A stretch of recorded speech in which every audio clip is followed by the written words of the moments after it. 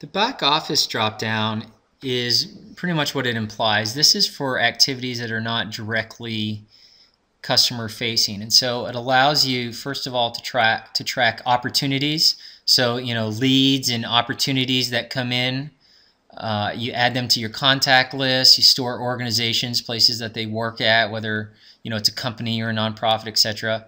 It also allows you to manage your internal groups that you may have within your firm and track your continuing education credits. So back office is for things that are more like traditional. You'll also see invoicing in the near future in this section as well. So things that you would do in a traditional back office type of environment.